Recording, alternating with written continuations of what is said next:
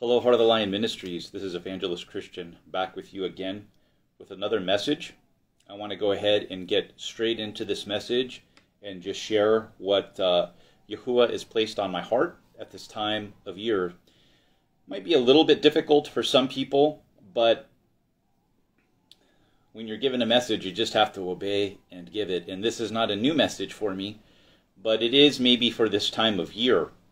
So what I want to do on this message, instead of confirming all of the details and my points that are right, instead of trying to point out my correctness, even though I will speak and teach the Bible accordingly, I want to challenge you into this scripture so that you can do your own research.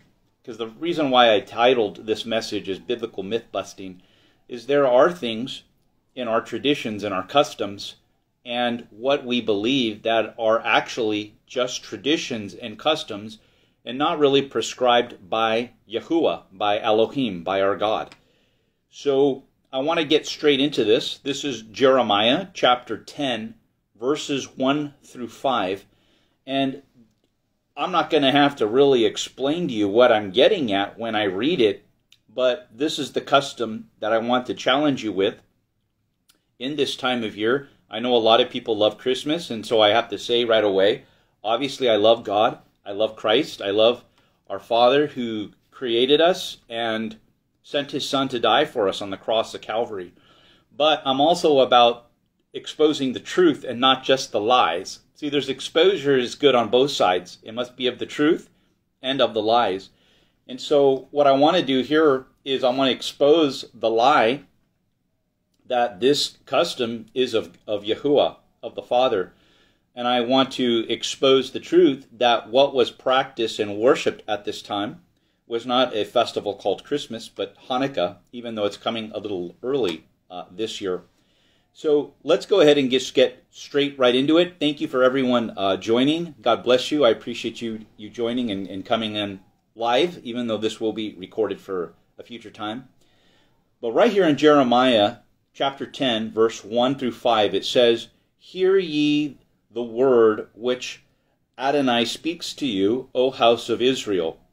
Thus saith Adonai, do not learn the way of the Gentiles, do not be dismayed at the signs of heaven, for the Gentiles are dismayed at them. For the customs of the people are futile. For one cuts a tree from the forest, the work of the hands of the workmen with the axe. They decorate it with silver and gold. They fashion it with nails and hammers, so that it will not topple. They are upright like a palm tree, and they cannot speak. They must be carried because they cannot go by themselves. Do not be afraid of them, for they cannot do evil, nor can they do any good." So right here, to give you a proper context, there's around 9 chapters before this, but around the last 3-4 chapters up to this point, so you can have a better context of what's happening, right here, Yahuwah is rebuking the people of God. They're in exile in Babylon, close to the people of the Chaldeans, which are into, which I'm going to explain in a second, a lot of, God has put signs in the stars, but they used it in a demonic way to receive power and to follow their future, like astrology. So, anyhow, they're in exile being punished for their rebellion. Because as you read the scriptures, the majority of the time, they were not in obedience. They were in punishment, because when they were in obedience, they were invincible. When they were in obedience to God, they were invincible. But while they're in exile, God is rebuking them. This is a rebuke right here. This isn't just like a psalm or a proverb where he says, okay, don't do this, and then, it keeps going. This is a whole context picture that Yahuwah is rebuking Israel and showing them why they're in exile, being punished in the land of Babylon. Like I said, very close to the people of the Chaldeans, which worship the stars. And so, before we get to this, he's laying out some things like the 10 Commandments that they have broken, which are already valid enough and already bad enough. But there's two major discourses that he really gets into and shows his heart that it is burning against the people of God, against the people of Yahuwah. And the first one, before I get back to the scripture that I just read, was child sacrifice, child worship. It was worshiping by sacrificing children. Sounds very familiar with the abortion business that we have going on. They have perfected that, but before it comes out of the womb, and they know very well that there's life before it comes out of the womb. But that's a side thing, but not nevertheless a very important thing. So, worshiping to Molech. Molech was an idol, a statue that they would worship children, they would sacrifice children to. And in the scriptures, they talk about, I'm against you for making your children pass through the fire, walking the fire. That's what it's called. Ultimately, they would be destroyed, sacrificed, and killed. What that idol would look like, Molech, is they would put fire, wood, in this idol, and it had two arms like this. I think it kind of looked like a bowl also. Its two arms came out like this, and when they heated it really, really hot, guess what color it would turn? Beet red. Very bright red. They would place the children onto the arms of the idol, and it would be sacrificed. I'm not going to say anything more to this, but it's very interesting that Santa is dressed up in red, and children go on his lap. Let's get past that. That was the first thing that God burned against Israel, was rebuking them while they're in Babylon. This second major thing, now once again, there were some other smaller things that he mentioned, the Ten Commandments and other bad things. But the two main ones, that was the first one with child sacrifice. The second one is we're right here. They're in exile for not obeying God and taking the practices of the heathen. This is it. Once again, let's read it. Hear the word of Adonai, which God speaks to you, house of Israel. Jeremiah 10:1. Thus saith Adonai, do not learn the way of the Gentiles. Do not be dismayed at the signs of the heaven, for the Gentiles are dismayed at them. So there was a lot of star worship. They didn't give God glory, Elohim glory that He created them. They actually looked to them for their future, instead of commanding them like Joshua did the sun to stand still. Instead of taking authority over them, they worshiped them instead. And so, before I get going into that tree thing, it says, do not be dismayed at the sign of heaven, for the Gentiles are dismayed at them, for the customs of the people are futile. Customs means tradition. What God wants to exhort people today is, just because it's a long time ago, just because it was in the 50s, or 2,000 years ago, or 3,000 years ago, God does not exist in time. Time doesn't exist for God. He's just as offended then as He is today. Sin is sin. And here we go, right into the scripture. It says, for one cuts a tree from the forest, the work of the hands of the workmen with the axe. They decorate it with silver and gold. What does that sound like today? That's a Christmas tree. That's a Christmas tree. But God says, don't do it. But we're doing it. There's something wrong here.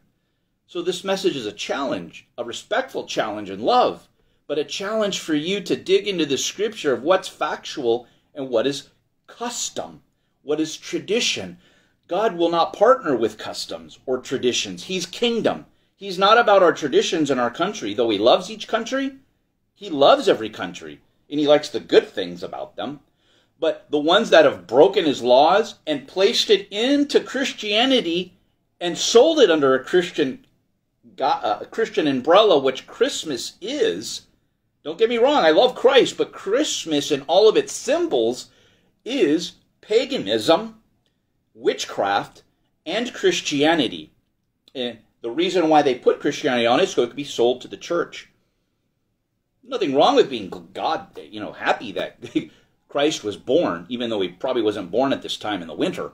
But nothing wrong with being glad and happy about that. It should be a daily event. But this practice, if I have to say this very calmly.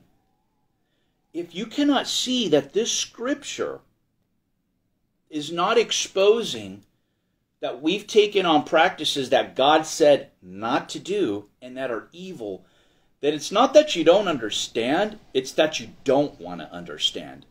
See, God knows our hearts. He knows whether you want to understand it or not. And so this scripture should trigger you to dive. I'm not going to convince you in this 30-minute, whatever this is, 45-minute video. I'm not here to convince you 100% that I'm right. What I'm here to do is to trigger you to do your own study in the scriptures and history to see that there's something wrong here, and we're offering God profane worship that he said never to do, calling it him. See, this is what Israel did, exactly the same thing when they came down with when Moses went up into the mountain to get the Ten Commandments. They worshipped a gold calf. Did you know they didn't just embrace the calf? That's not what they did. They didn't fall away from God and say, we're just going to worship this God of the gold calf. They mixed the two together. So God won't get angry in their view. So we won't get in trouble with God, but we're going to have this golden calf and worship it and do all the rituals they did with that. They put them together. That's what Christmas is. And the Christmas tree is a pagan. Trees aren't pagan. Trees aren't evil. I get that. Understand that. But God was there when this tradition started. And that tradition is still here, that even bled into the church. This was one of the reasons they were in exile. Besides Moloch and child worship, which is bad enough, this was the other one that he's burning. This is a rebuke. He's not just saying, don't do this, don't do that. It would be good enough if that's all it was. He's burning here. He's burning in rebuke. And he said, I didn't deliver you so you could go run your own program. I didn't deliver you so you could do your own thing and put my name on it and say that I'm okay with it. You're called to worship me the way I prescribe. Otherwise, it's all or nothing. So the customs that we have with Christmas and others are there, like Easter, which is the god of Ishtar is right in the name of that. It's a mixture. I get it that it's not all evil and it's not all good. It's a mixture. But God is against that, and he's rebuking people for that mixture. And it can't be any clearer here with Christmas. The others are clear, but this is like, honestly, is like a slap. And when I read this years ago, I knew that there was something wrong, that this wasn't something right. And if you look into the symbols of what they mean, there's a lot of websites. There is a good chance, we know it's not right. It's right here in our face. But you could come to your conclusions what it exactly means. But the symbols, why they practice with the balls and the gold and the tinsel, is very highly likely actually perverted. I'm just going to leave it there for now. Do your own research. Get into it. We know right here God says, don't do it. Why you're in exile, and the Bible says God is the same yesterday, today, and forever. And I'm going to explain this scripture I'm going to explain to you right now is, well, I explained that earlier. God is out of time. He doesn't, he's exactly, okay, he's right there, right now, and he's right here with me right now, all at the same time. Time does not exist with God. And so I want to just challenge you with this to reject the pagan customs that we have inherited and to embrace God's prescription of the 7 feasts. And there is one which I'm going to explain that was observed at this time, which is Hanukkah. So I just exposed the false, and now I'm going to expose the truth. So I want to get to Colossians. Let's go ahead and turn to Colossians 2:16, because this is a scripture. I'm very aware of the arguments that non-believers have, and especially the church has. This is one of them, so I'm going to target this for you right away. Colossians 2:16 through 23. I get it. It says it right here. Let no one judge you in food, in drink, regarding of a festival, or a new moon or Sabbaths, which are a shadow of things to come, but the substances of Christ. Let no one cheat you of your reward, taking delight in false humility and worship of angels, intruding into those things which he has not seen vainly, puffed up by his fleshly mind, and not holding fast to the head, from whom all the body, nourished, knit together by the joints and ligaments, grows with increase that is of God. Therefore, if you died with Christ from the basic principles of the world, why, as through living in the world, do you subject yourself to regulations? This is a key scripture. In this, I'm going to back up on, but I'm going to mention it here because it's in order. Do not touch, do not taste, do not handle, which all concern things which perish with using, according to the commandments, the doctrines of men. Men, not God. These things indeed have an appearance of wisdom in self-imposed religion, false humility, and neglect of the body, but are of no value against the indulgence of the flesh. People use this to get away with all sorts of rebellion and sin, especially with days, food, and holidays and Sabbaths. Let me clarify what this means. Number one, it says, do not judge. Okay, let's back up. When the Bible says, do not judge, in other verses like in Matthew, lest you be judged, it's not saying that we don't preach the truth or stand for righteousness. A big assumption is when it says do not judge is that God said we don't do and observe anymore. That's a lie. That's a false. It means just because someone's at a different place than you, do not judge that person, just like the other judgment scriptures mean. But the other proper judgment scriptures, which are an exhortation to do it properly in protocol, doesn't mean that we don't preach the word, what is true. It doesn't mean we walk away from the truth. It means we don't judge that person. It doesn't mean the doctrines of God's words are gone, disappeared, that he annihilated them. No. The only thing in God's law that has been done away with is the Levitical sacrificial law of the animals. Because Yeshua is our sacrificial lamb. This has been done and gone away with, but that was the only thing. That's why the New Testament is very much known, especially with Messianic believers who understand the Hebraic Jews, is really more a renewed covenant, because that was eliminated, but everything else was there, and we enter that renewed covenant through the shed blood of Christ. So, when it says do not judge you, it doesn't mean that it's no longer valid. It just says have the right heart. Take the speck out of your eye and the arrogance out of your eye so you could share the truth with the people of God without being arrogant. Number two in this scripture that people use out of context is, I already said it earlier, what he was targeting also at the same time is there was a lot of man-made Sabbaths, fastings, and food portions that the Pharisees added to God's word.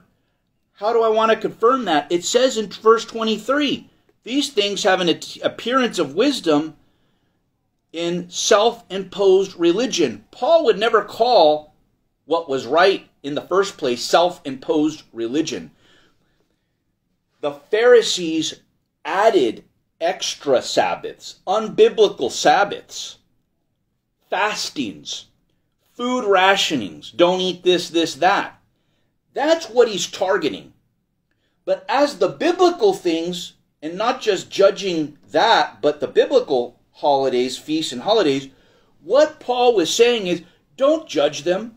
As a Messianic, as I would consider myself, and there's some few that are going to listen to this now, or you are now, did you understand all of the mysteries? From pagan holidays to, Sabbaths, all that? No. You don't understand all of that. You're a baby. but you're born again.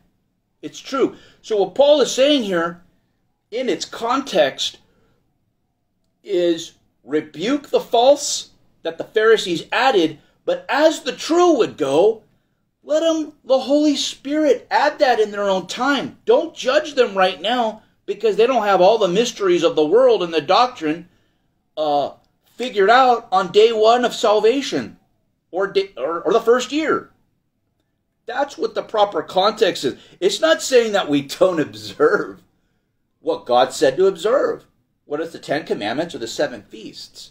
So this word is taken out of context and whipped out like an ace, like playing poker. Like, here's my ace. I could do anything I want now. Don't judge me with the moon and all this stuff. No. It's saying judge. It's not saying it's gone. It's saying don't have the right heart. Be humble. Be broken. Let God mold you and have your heart. Don't think you're better when you're sharing this with someone else. That's what that's saying, along with the 2 other points I just mentioned to you. On top of that, there was extra false holidays and Sabbaths and new moons and food rationings. That's where a lot of people make excuses for eating pig, eating meat. No, God didn't say you can eat whatever you wanted.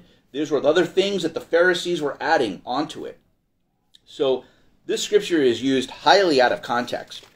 And I wanted to explain that because I know that's the one people whip out as a sword and use it incorrectly instead of letting the sword, the word, speak in genuinity for itself.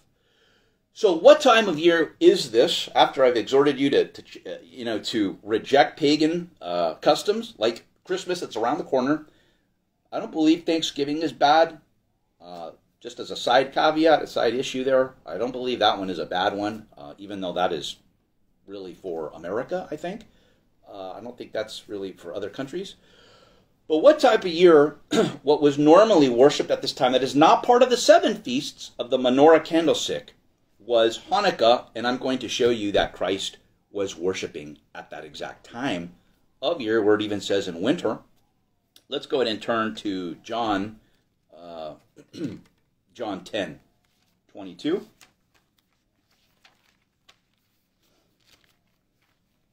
I can't see my time, but I don't think I'm over a half hour, but I'm probably pretty close. Okay, so at this time of year, and it's coming early this year, it starts at the end of November, I think the 26th, and it goes right into December 3rd or 4th or something like that. But what type of year that Christ observed, if you want to get to biblical observation, myth-busting customs, biblically, in truth, Yeshua practiced Hanukkah at this time of year, and I'll briefly explain to that because it's not just giving gifts and all this that a lot of people think about. That happens, and I can't say that's wrong necessarily, but I'm trying to get to the biblical truth of what Hanukkah is. So 10:22, John, it says, "Now it was the feast of dedication in Jerusalem, and it was winter." By the way, if you don't know what dedication means in its original language, it's Hanukkah, because the temple was being rededicated after winning a war. An army, a small army of Jews won the temple back. So, Feast of Dedication is Hanukkah, confirmed in the scripture. And it says it was winter in verse 23. And Yeshua walked in the temple in Solomon's porch, so he's observing it, he's there. Then the Jews surrounded him, and there's the normal traps. They're trying to kill him, basically. How long do you keep us in doubt? If you're the Christ, tell us plainly. Yeshua answered them, I told you, and you do not believe. The works that I do in my Father's name, they bear witness of me. But you do not believe me, because you are not my sheep, as I said to you. My sheep hear my voice, and I know them, and they follow me. And I give them eternal life, and they shall never perish. Neither shall anyone snatch them out of my hand. Verse 29, My Father, who has given them to me, is greater than all, and no one is able to snatch them out of my hand. I and my Father are one. So the point of that scripture is to show that Yeshua was there worshiping Hanukkah personally. So quickly, what is that, and how can we be encouraged of that? Because this is exposing the truth. Christmas, or the traditions of Christmas, that's exposing the lie. Here, Hanukkah is exposing the truth, because they both go together. Because there's a lie, what's the truth? Christmas is the lie, Hanukkah is the truth. So, in Hanukkah, briefly, what happened is Epiphanes, King Epiphanes the Fourth, outlawed, made it a law that the Jews could not practice their customs, their worship anymore, and they took over the temple, and they forced the Jews, they were forcing everyone, including the Jews, into Zeus worship, where they're even offering and sacrificing pigs on the altar because they know that's in the word and it was desecrating to God and his people, to Yahuwah. So, by the way, that's where the custom of ham and pig comes from at this time, is from this situation where it's probably happened before that as well, but this tradition of where King Antiochus was forcing the Jews to eat pig.